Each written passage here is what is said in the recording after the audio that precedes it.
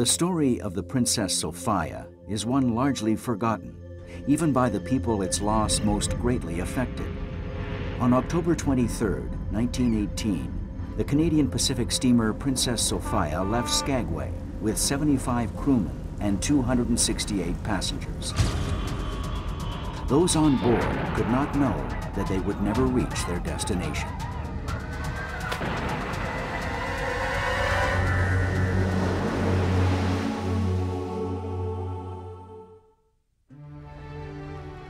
Wednesday, October 23, 1918. The Canadian Pacific steamship, the Princess Sophia, pulls into the port of Skagway, Alaska, after its journey north from Vancouver, Canada. The harbor is packed with passengers trying to get bookings for the return trip south to Vancouver and Victoria and Seattle, Washington. For many, it is an annual pilgrimage marking the end of the summer season in the Yukon. It was a seasonal society. In fact, what happened was people would come north every spring. As soon as the water started to run in the Yukon River, they would work like crazy through the land of the midnight sun. And then as the snow came and as the river started to freeze, many of them, hundreds of them, would leave. It's been 20 years since Murray Eads has traveled south. He and his wife, Lula May, one of the North's most famous dance hall queens, own the successful Royal Alexandria Hotel in Dawson. Over the summer, Lulu May has had several premonitions of death in icy northern waters. Before the trip, she and Murray draw up a will that includes $5,000 worth of jewelry that Lulu May brings on board. Lulu May was from Kentucky, and she hoofed her way into the Yukon and Trailer 98, and she was a singer, allegedly, in the saloons. Now, the hoi polloi sniffed at people like that in Dawson. If they were not all totally scarlet women, they were a bit pink around the edges, but that didn't bother Lulu May at all. 31-year-old Eileen Winchell has had similar premonitions about her own death. Before heading south for her health, she asks husband Al Winchell to bury her beside her mother in California if anything should happen. Probably the great love story that came out of Sophia was Eileen and Al Winchell. He was a miner, and he was sending her back to her home in Southern California. Picked the Sophia because it was safe and comfortable. 40-year-old William O'Brien travels with his wife Sadie and their 5 children. There were people like the O'Brien family who represented the cream of the crop in Dawson City, the future of the place, and they were leaving the place forever. And by the fall of 1918, there were a lot of people saying goodbye. 32-year-old John Maskell, a well-known entertainer in Dawson, is on his way to England to marry his fiancée. Several passengers are joining the fight in Europe. Arriving in Skagway without reservations, Private Oris McQueen misses 3 boats before being lucky enough to get space aboard the Princess Sophia. With so many heading south, the CPR has erected makeshift berths in some of the Sophia's staterooms. Normally the passenger rate or load was about 250 people, so they upped it by 50 because of demand. With so many passengers to load, the Princess Sophia is 3 hours behind schedule when she steams out of Skagway Harbor at 10:10 p.m. on Wednesday, October 23, 1918. Originally designed as a coal burner, the Sophia has been converted to oil, which burns more cleanly. Sophia was designed for the rough and tumble of the North Coast. She was about 240 feet long, 2,300 tons, and very wide in the beam. She was 40 feet across, and she was recognized on the coast as the best there was. People would deliberately choose to ride on the Sophia. Tonight, the Sophia has 343 people on board, including a crew of 65. It is snowing slightly, and 66-year-old ship captain Leonard Locke is eager to stay ahead of any approaching storm. He was fairly austere, fairly quiet, not particularly loved, not particularly disliked by his men. He was a stickler for trying to stick to the schedule, which of course the CPR demanded.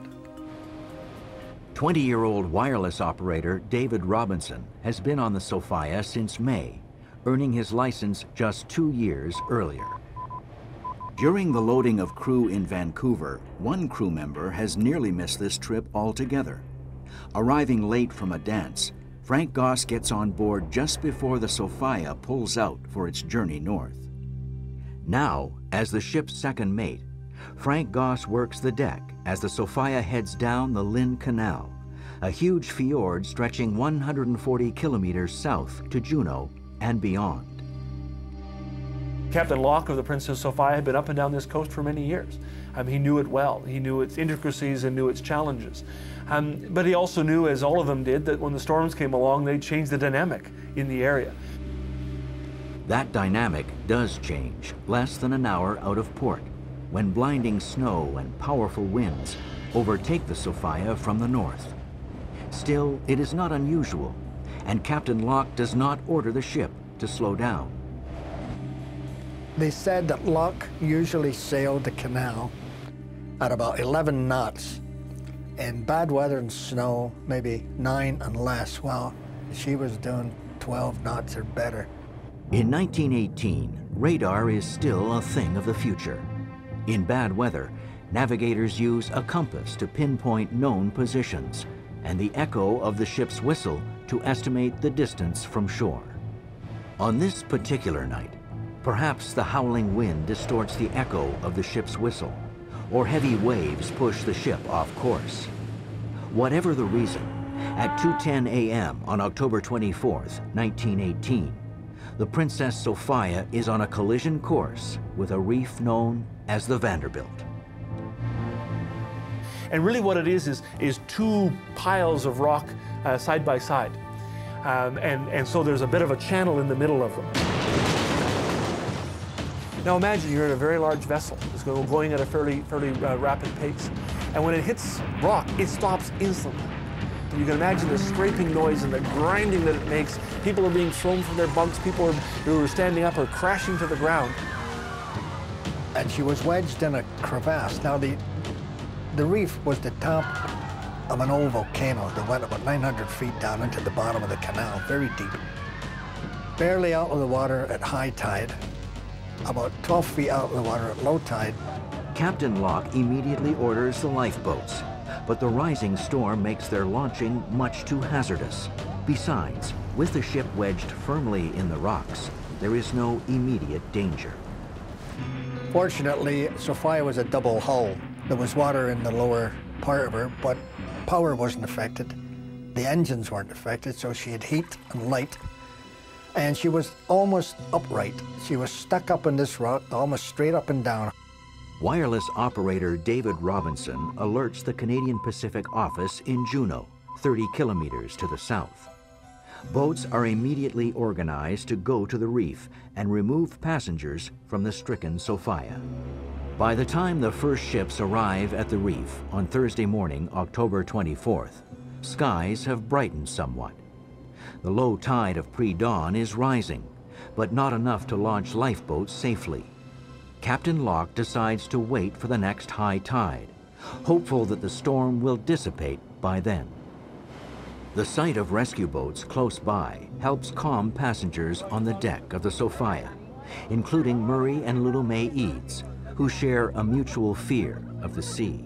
The rescue boats come out to Vanderbilt Reef, and they start sailing around and around Vanderbilt Reef. And the ship is there, and the ship is stuck, and the vessels can get close enough. They can see people waving at them from the deck. They can see people walking by and holding hands. They can hear people playing the piano. Unfortunately, by afternoon high tide, the storm has intensified. More ships arrive, but none can get close enough to offer assistance. Realizing that nothing can be done until morning, Captain Locke tells rescue ships to seek shelter from the pounding waves. Meanwhile, CP headquarters in Victoria sends another steamer, the Princess Alice, to pick up the Sophia's passengers once they are delivered safely to Juneau. But when the time comes for the Princess Alice to take Sophia's passengers on board, it will be under very different circumstances. Friday, October 25th, 1918. By 4 a.m., the CPR steamship the Princess Sophia has been stranded on Vanderbilt Reef off the Alaskan coast for more than 24 hours. The storm that has lasted just as long sends huge swells crashing against her beleaguered hull.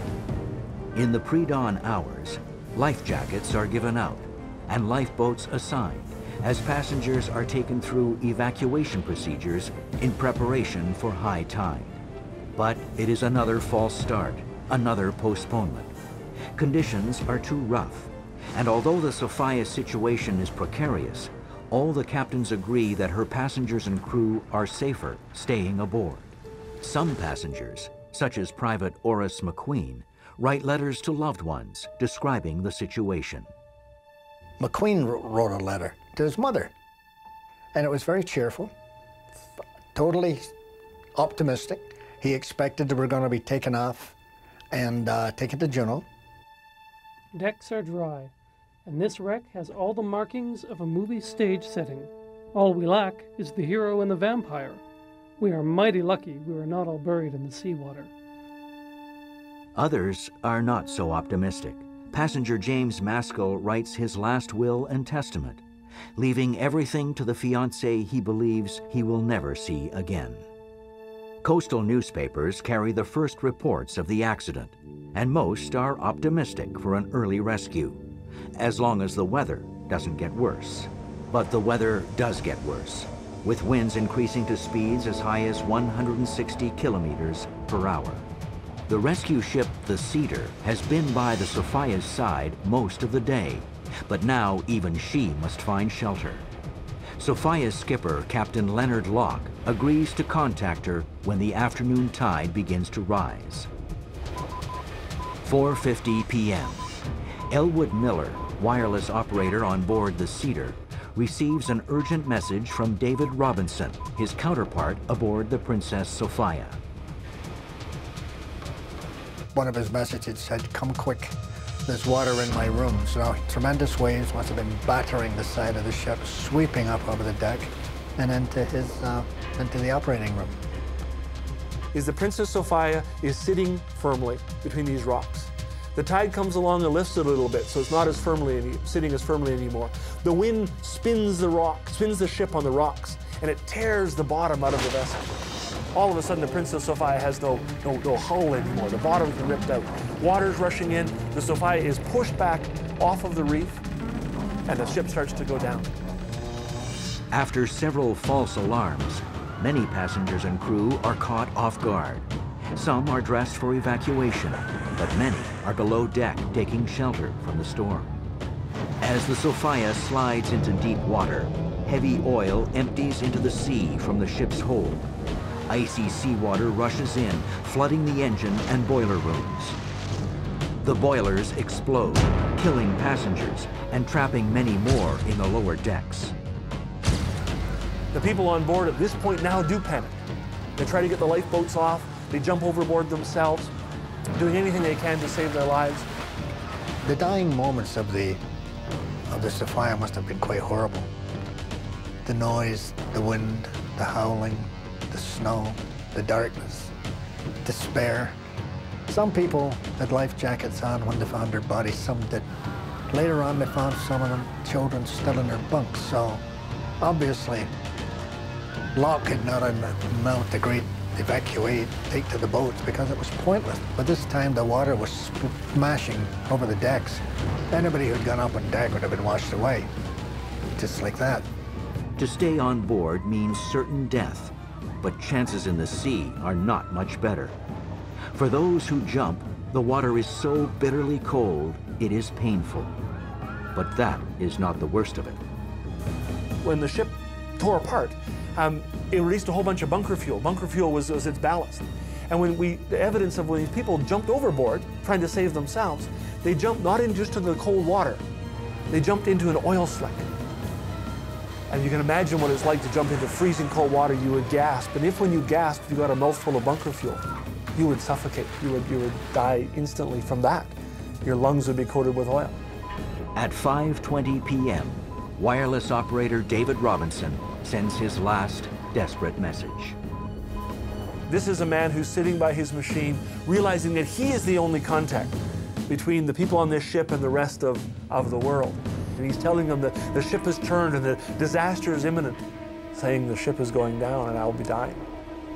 The Cedar battles heavy seas for a half an hour, trying to reach the reef, but is finally forced to turn back.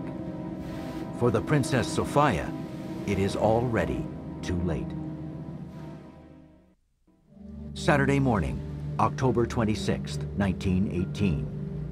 As rescue ships approach Vanderbilt Reef, visibility has improved enough to see its craggy surface. The rescue ships came out from where they were hiding to sort of, out from their shelters to sort of rescue the people, and they came back and all they saw was 20 feet of the mast of the Princess Sophia. The ship was gone. For 3 hours, the ships search the area for survivors, but find no one, alive or dead. Then one ship finds the body of a woman in a lifeboat. It will be the first of many. Found some floating in the water. They found some washed up on islands. They found smashed lifeboats. The lifeboats, they said, obviously had been ripped from their davits. They hadn't been lowered, they'd been torn away when Sophia went into the water. One flotation device is found with the bodies of 4 women tied to it. Search parties find capsized lifeboats and 6 more bodies 50 kilometers from Vanderbilt Reef. Dancehall queen Lula Mae Eads is found with her bag of jewelry still around her neck. Government official Bill O'Brien and his entire family are lost to the frigid waters. There were very, very emotional stories saying that O'Brien's body had been found and he was clutching his youngest son. Well, he wasn't. They found the son's body separate. They found O'Brien a long time later, washed up on the beach. The body of second mate Frank Goss, who just made the voyage out of Vancouver, is found on a rocky shore not far from a lifeboat. One of the interpretations at the time was that he actually made it to shore, slipped on the rocks, banged his head, and then died of hypothermia, sort of having made it to safety. By Sunday evening, October 27th, 162 bodies have been recovered. Only 2 have died of drowning. The rest have been suffocated by the oil that covers them. The CPR steamer, the Princess Alice, originally sent to collect rescued passengers, now carries the corpses south to Vancouver, Victoria, and Seattle. Dubbed the Ship of Sorrow, it arrives in Vancouver Harbor on Armistice Day, November 11th, 1918. 2 blocks away, people were singing and dancing, celebrating the end of the war. It was a very strange situation. The great sorrow at one place and jubilation close by. There are many bodies still missing, including that of Eileen Winchell. Miner Al Winchell hasn't forgotten his promise to bury his wife with her family in California. He was devastated, as you could well imagine, and he felt he had to honor a pledge. So he actually hired a diver to go down onto the ship and to see if they could find more bodies. While he doesn't find Eileen Winchell, the diver does uncover more bodies trapped below. In 1919, the CPR hires its own divers who retrieve 86 bodies, many of them found in the ship's social hall. In the summer of 1919, divers finally bring Eileen Winchell's body to the surface. Her husband fulfills his pledge at the cost of his entire life savings. John Maskell's last will and testament, found in his coat pocket, arrives at his fiancée's home 6 months after his death. Private Oris McQueen's letter is also found and sent to his mother. Many in the Northwest blame Sophia Captain Leonard Locke for the deaths of his passengers and crew, but most fellow mariners believe they would have done the same. Now the reality is, when you look at it more closely, is that you can't really blame him, particularly for the failure to take the passengers off. The rescue ships could not get close enough to run a line across. They could not get close enough, or the rescue ships would have been bashed against Vanderbilt Reef. If you lower the lifeboats down, it probably would have been tipped upside down in a matter of seconds, and anybody who was sitting in it would have been smashed into the rocks. People, including the people in the rescue vessels, did not believe the Princess Sophia was at imminent danger. They were wrong, and people died as a consequence. A government inquiry commissioned within weeks of the disaster agrees. And they came back and said, we looked it over really carefully, and this is a maritime disaster. They happen. No malfeasance, no deliberate intent on anybody's part. It just was one of those things that happened, and it's a tragedy. Canada's east and west coasts have had their share of tragic maritime disasters. Today, on the west coast, the Princess Sophia still rests at the bottom of the Lynn Canal. Its sinking is the worst shipping disaster in Pacific Coast history, and yet the story is all but forgotten. It takes hundreds of people, of very important people, out of the economy and society of the Yukon and the interior of Alaska and the Pacific Northwest generally. Ultimately, there was nobody there to keep the story alive, or very few people there to keep the story alive.